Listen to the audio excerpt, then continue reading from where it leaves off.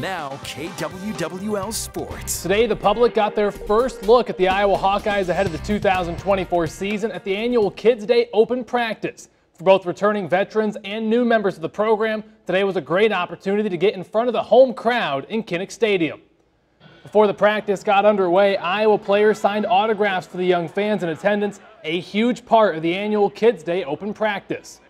Today was the first glimpse at the new offense under offensive coordinator Tim Lester.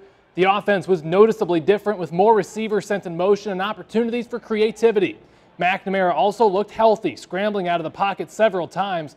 However, the passing game struggled against the stout Iowa defense. Kirk Ferentz summed up what he saw out of the Hawkeyes. Hardly game ready, and first time we had officials out here, so I ran out of paper for penalties. A lot to clean up there, but I think overall the effort was good. The guys have been solid.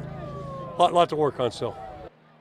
There were plenty of positives from Kids Day. The defense once again looked up to the Iowa standard. And on the injury front, the Hawkeyes are in good shape. Both running back Leshawn Williams and safety Xavier Wampo were held out today due to injury, but Coach Ferentz says that both of those are minor. Cade McNamara took the vast majority of the first team reps at quarterback today, but Northwestern transfer Brendan Hill had his chances as well. Don't read too much into it, but it's to get a fair assessment of a guy. You got to let them work. He's with the one offense, but he's going against one defense, or is it the two defense? And we work a lot more one versus one typically. Another standout aspect of today was the special teams, with kicker Drew Stevens and freshman punter Reese Dakin both looking outstanding. I'll have more on that aspect of the team tonight at 10.